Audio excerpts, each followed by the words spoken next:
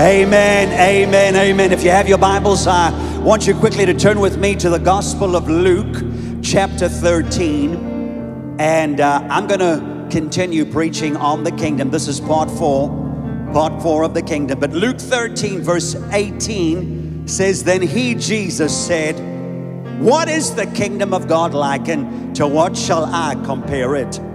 It is like a mustard seed, which a man took and put in his garden, and it grew and became a large tree, and the birds of the air nested in its branches." Hallelujah. Lord, I thank you that you would cause your word to be multiplied in the hearts of men and women that are watching right now. I want to thank you that even as I'm speaking right now, that there is a healing anointing that is coming into every home, into every bedroom as well. Lord, those that are sick in their bodies, I thank you for the quickening power of your Spirit. That right now there is an atmosphere to change bodies that are riddled with COVID, riddled with some kind of a disease, riddled with whatever it is that the doctors have said today. God, I want to thank you that you touch and move upon them in Jesus' mighty name. And everybody said, amen and amen. Praise the Lord. Amen. Once again, I want to just thank each and every one of you for joining us today, wherever you're watching from. I'm excited. Hallelujah. And I know that this word is going to challenge you. I want to continue to talk about the kingdom. And if you've been tracking with me over the past couple of weeks, we've looked in the book of Daniel, chapter 2, and how Daniel interpreted Nebuchadnezzar's dream. And of course, as we read that, we began to share how that the various kingdoms came about, the various empires, and how it was that one empire conquered the next and overwhelmed the next, and one empire and one kingdom replaced the other. Until eventually, when you got to the end of that dream, we found ourselves at the climax of the age, which is the time when Jesus comes back again. I don't know about you, but I'm excited about the fact that Jesus is coming back again. And Daniel says that when Jesus returns, there will be a kingdom in this world, a kingdom of sorts. He described it as a kingdom that would have a mixture of clay and iron, representing the feet that came out of the legs. And we know that on both feet we have 10 toes. So we know that it'll be a 10-toed kingdom. And that kingdom has already been formed and will be fully formed when Jesus comes back again. And of course, with regards to the return of Jesus, we know that no man knows the exact time and date.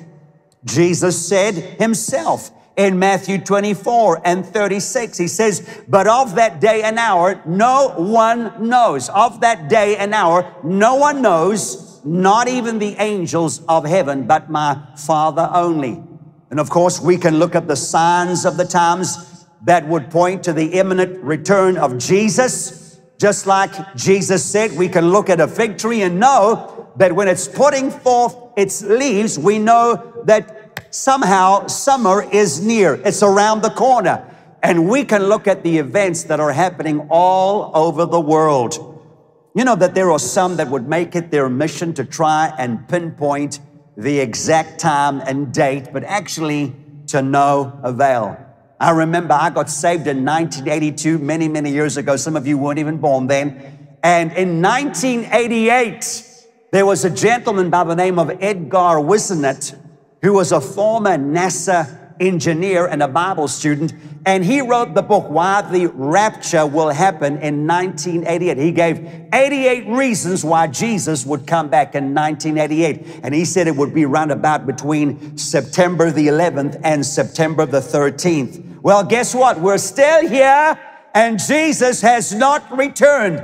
That doesn't mean I don't believe in the second coming of Jesus. But I remember back then in 1988 when there was so much talk and people were selling properties and selling their businesses and doing all kinds of crazy things. I remember Pastor Fred and what he said. And he said something along these lines. He said, we occupy and we advance the kingdom until Jesus comes back again, whenever that day will be. We are ready. Amen. So I want you to know that we are occupying. We're doing business as usual. We're about the King's business. We're occupying and we are advancing the kingdom until that time when Jesus comes back again. Amen. But it's interesting in Luke 13 in this parable, because Jesus speaks here about the kingdom of God. And if you've been tracking with me, I've told you before that Jesus spoke a lot of times about the kingdom of God. He actually began his ministry by preaching about the kingdom, and then he ended his ministry. The last sermon that he preached before he got taken up was on the kingdom. And when you look at the Gospels, the Gospel of Matthew, Mark, Luke, and John, I mean, over 100 times, more than 100 times, we see the mentioning of the kingdom of heaven or the kingdom of God. And then when you look at the apostles and you look at and ask yourself, well, what is it that they preach the most? And what is it that the early church preached the most about? And guess what? It was about the kingdom. And I want to tell you that if Jesus preached more about the kingdom and the apostles and the early church did, then wouldn't you say that it's probably important that we not only do the same, but that we sit up and take note? Hallelujah.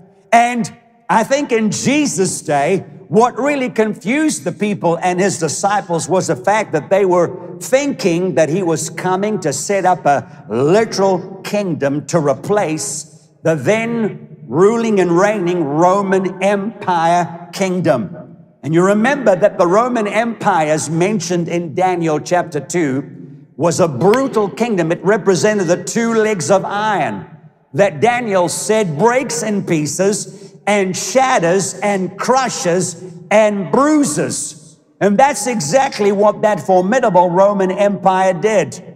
Not to mention that it was the same empire that introduced the most gruesome form of execution, which was crucifixion, hanging on a cross, putting a man, nailing a man upon a cross and keeping him up there until he died.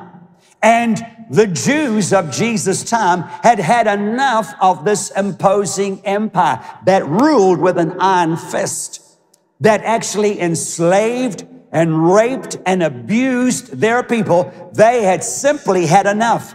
And they thought that Jesus was going to literally bring a new physical kingdom that would oust the Roman Empire.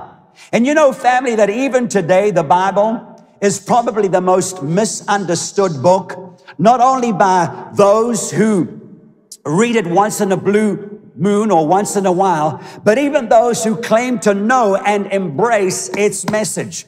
And I want to tell you that the Bible is simply a story about a king, a kingdom, and a royal family of ordinary people. The Bible, simply a story about a king, a kingdom, and a royal family of ordinary people.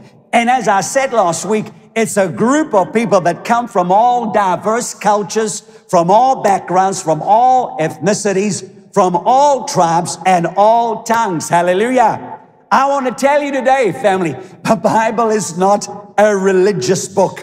The Bible is not a book about religion. It was never intended to be a religious book. And Jesus never did come in to usher another religion. Jesus came to restore what Adam originally lost way back in the garden. And what was the very first thing that God gave to Adam? It was a kingdom. And so the Bible is a story and a message about the desire of a good, loving, kind, benevolent king that wants to extend his kingdom to new territories through his royal family. That's you and I. And that kingdom started when Jesus came in the flesh, and it started small. Hallelujah. And so in Luke 19, he answers the question, what is the kingdom of God like? What can I compare it? And he says there, it is like a mustard seed which a man took and put in his garden. The Passion Translation says, it is like the smallest of seeds. Hallelujah. See, it's very hard. If I had to have some mustard seeds here, you could hardly see them. In fact, they're smaller than grains of salt. A mustard seed is actually smaller than a grain of salt. And the point that I'm trying to make here is that we may well begin small, but we never ever despise small beginnings. Never ever despise your small beginnings. The prophet Zechariah said it like this in chapter 4 and 10, New Living Translation. Do not despise these small beginnings, for the Lord rejoices to see the work begin. Do not despise these small beginnings, for the Lord rejoices to see the work begin. Bump your neighbor or they're at home, wherever you are, and say to them, never ever despise small beginnings. Say it one more time. Never ever despise small beginnings. The truth of the matter is that we all need to start somewhere. And we can all start with small beginnings. Small beginnings usually require a lot of hard work. And it requires a lot of dedication and a lot of commitment. And usually all of that with little or no support or encouragement. Come on, how many of you can say amen to that? It's in the small beginnings where usually you'll be all by your lonesome self. And you might think that you're by yourself, but I'm here to remind you today that God is with you.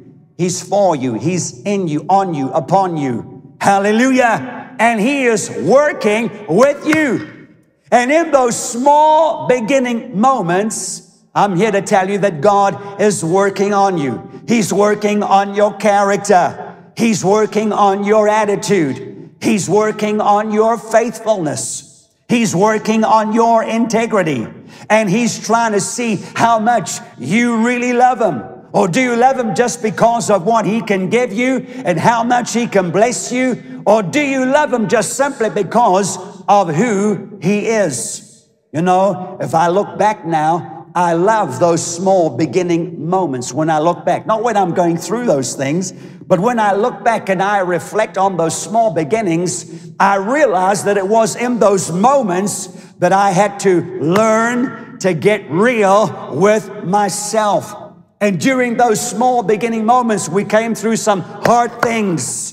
And it was whilst you were in the crucible of hardship, in the crucible of small beginnings, that you learned something about yourself that made your relationship with God real and tangible. I don't know if you can identify with me on that, but look at somebody right now and say, never ever despise small beginnings. Never ever despise small beginnings. Why? Because all great things come out of small beginnings. Hallelujah. All great things. All big things. And you see that seed, He said, that seed is a mustard seed, and you put it in the ground, and something begins to happen when that seed is placed in the ground. I want to tell you there's nothing more powerful than when we allow the Holy Ghost to plant the seed of God's Word right into the soil of your heart, because your heart is the manufacturing plant for faith. And when I talk about heart, I'm not talking about your physical organ. I'm not talking about that part of you that pumps, you know, blood, and it distributes blood to every part of your body.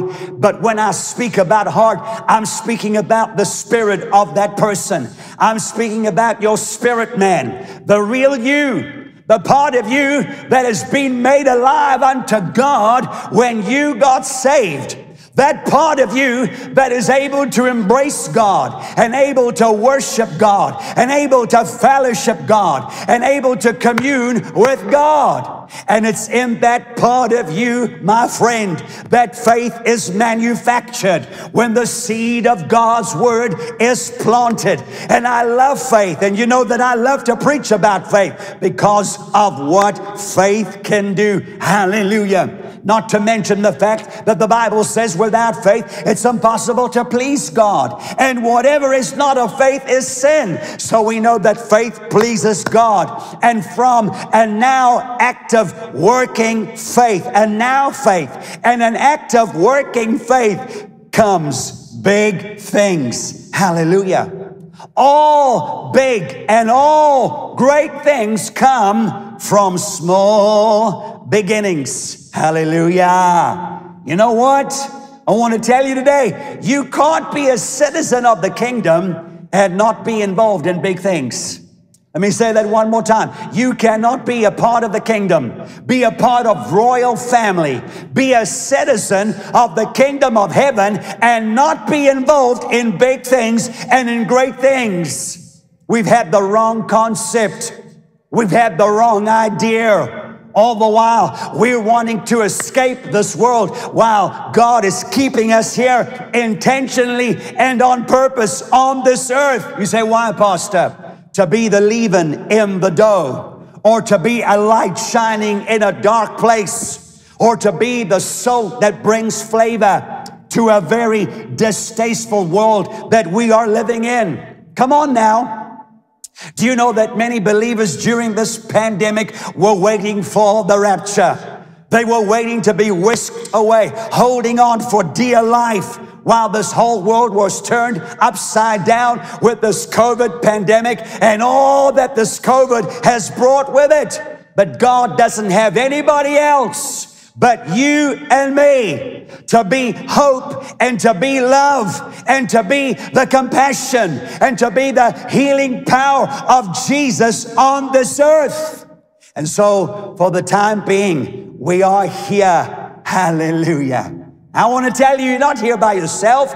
You're here because God is here. We're kept by God. We're protected by God. We're preserved by God. We are prospered by God. We are favored by God. Hallelujah. Why? You say, because our mission is not over. Your mission is not over. God put you in the kingdom so that the kingdoms of this world can get a real taste of the true kingdom. That's the reason why you carry the true flavor. You carry the values and the morals and the lifestyles of the kingdom of heaven. And you and I get to show the world the intents of our King and what his intents are for the citizens of his kingdom. Can I tell you something? The only way for one kingdom to outclass another kingdom is to show its greatness.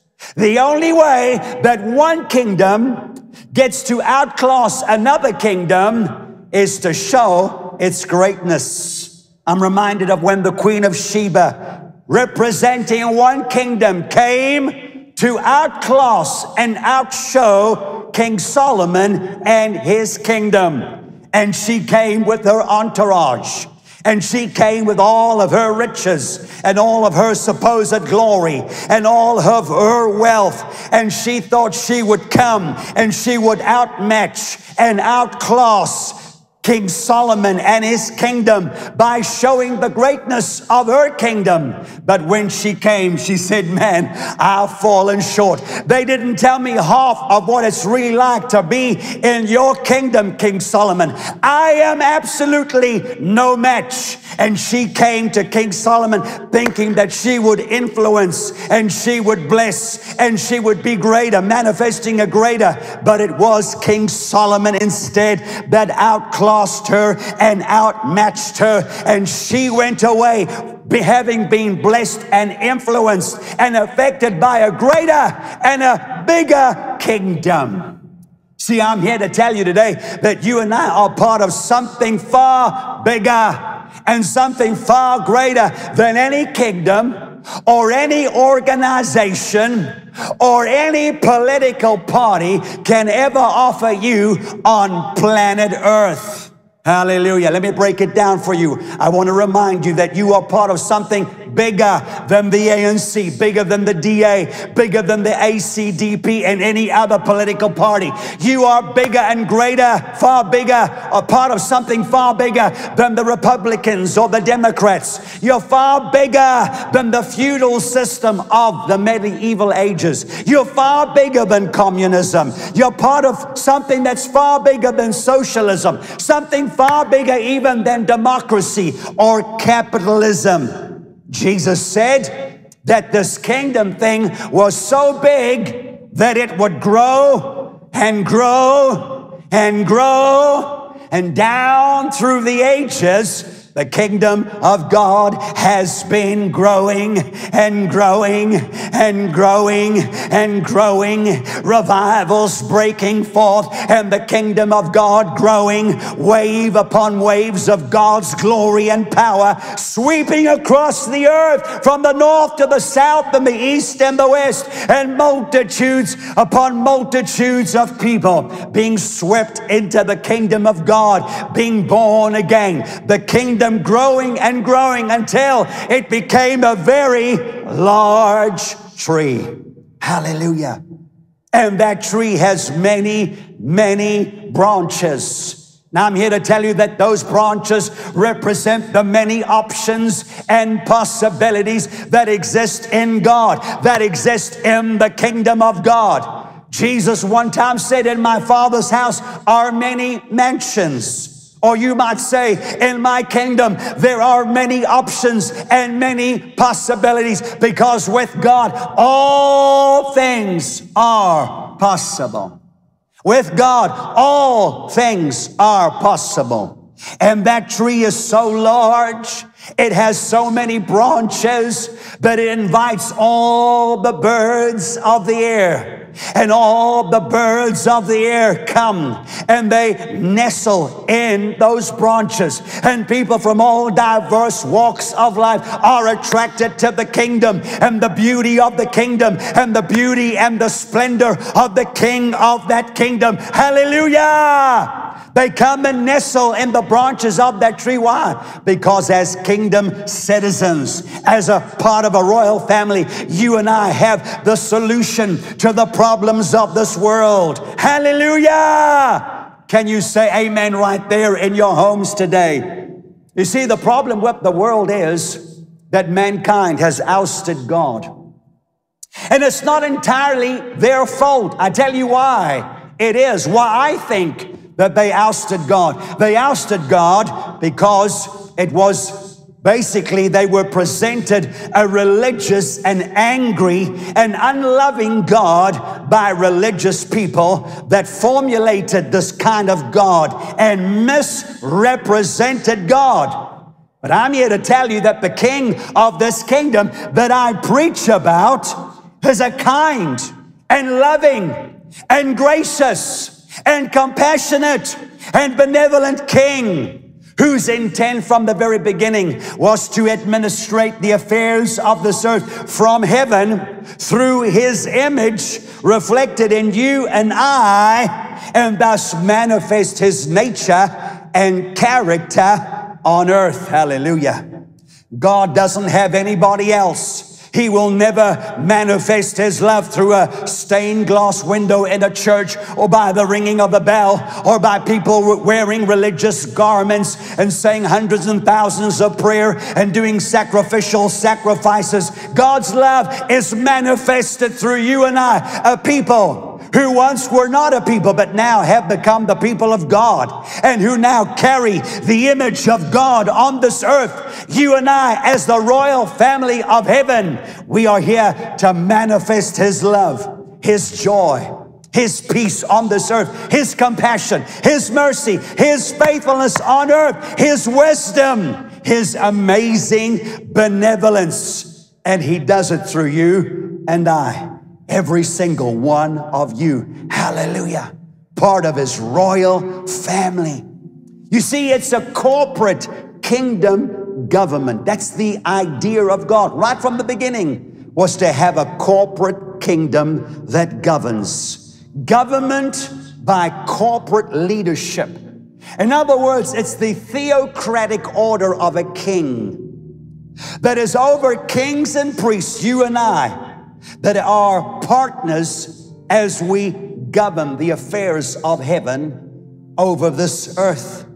This is what we call the kingdom of heaven, the kingdom government concept that was birthed in the very heart of God. And you and I, dear friends, are a part of that kingdom. You and I get to carry out that mandate. And He'll not come until we have completed the task, until we have shone for Jesus, until we have loved the unlovable, until we have reached the unreachable, until such time. Come on, doesn't matter what happens in the world. You've heard me say it. We're like the people of Israel living in Egypt.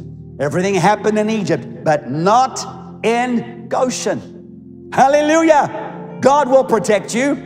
God will preserve you.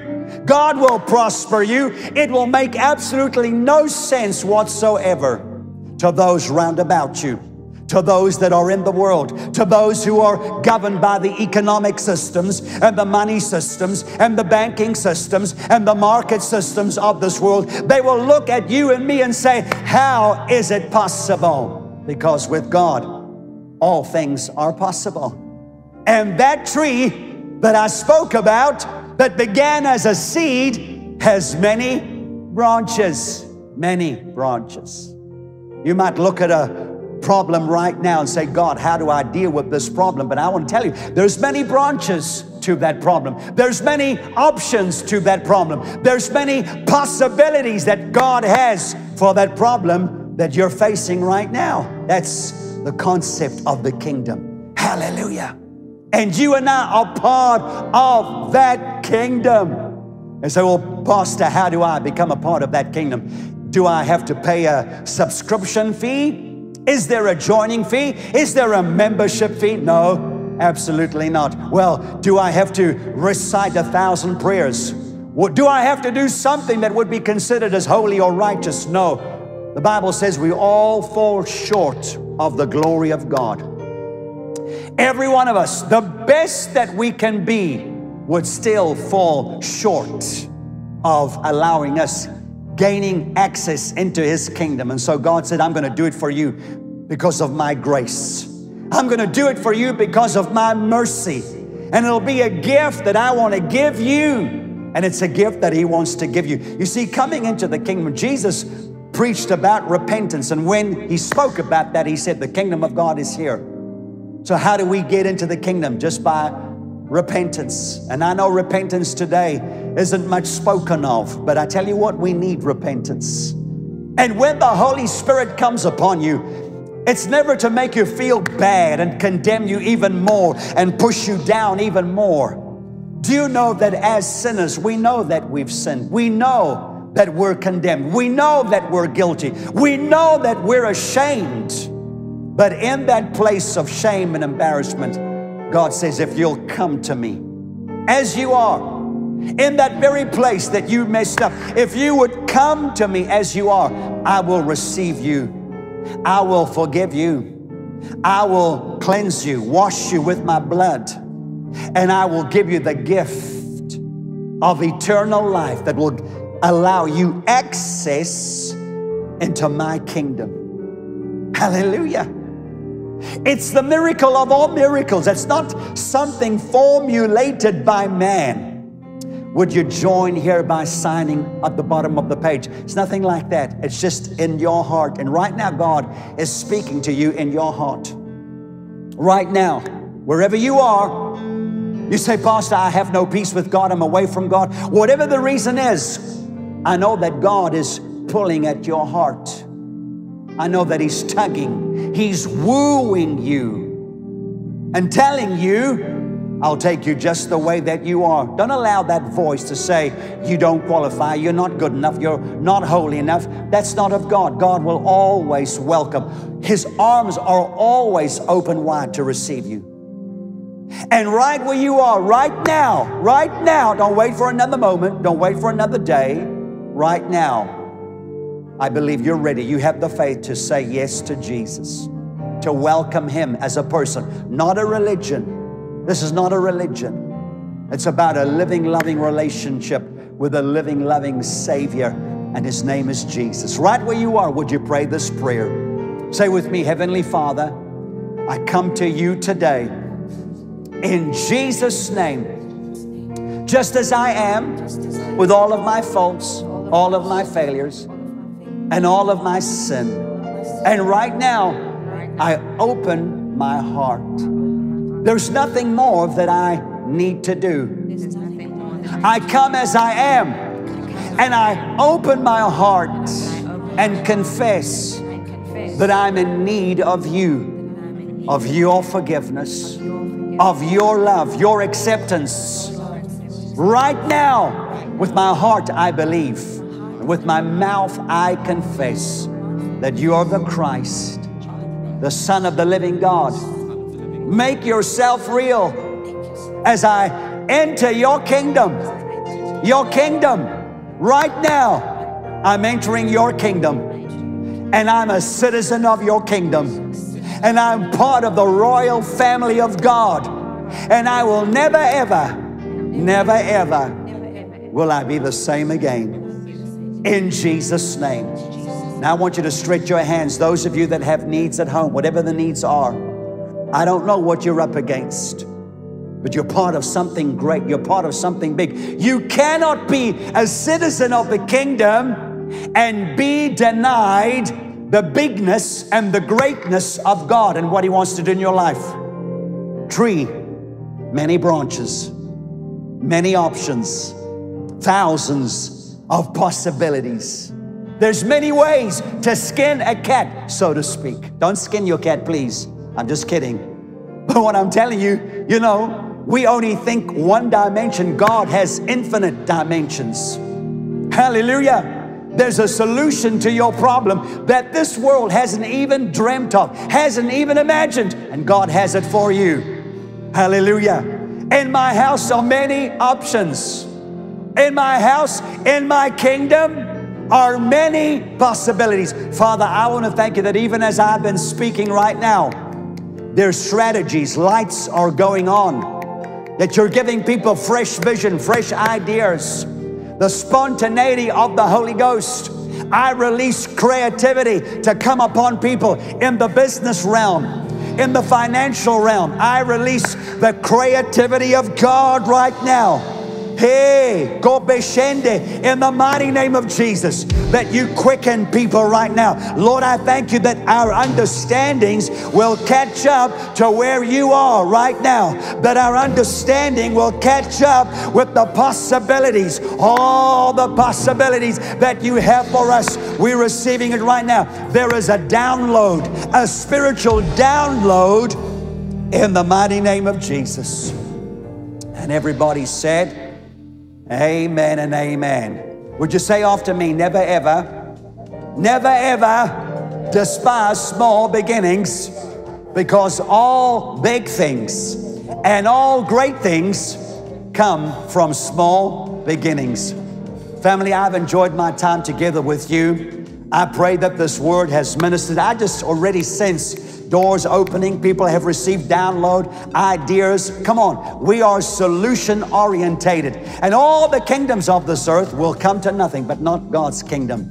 It is ever increasing, it is unstoppable, and it's made up of a group of people from all walks of life. That's you and me. We love you, and we're praying for you. Can't wait to have you come and be together with us in this beautiful building. But until next time, we love you. All right, God bless you.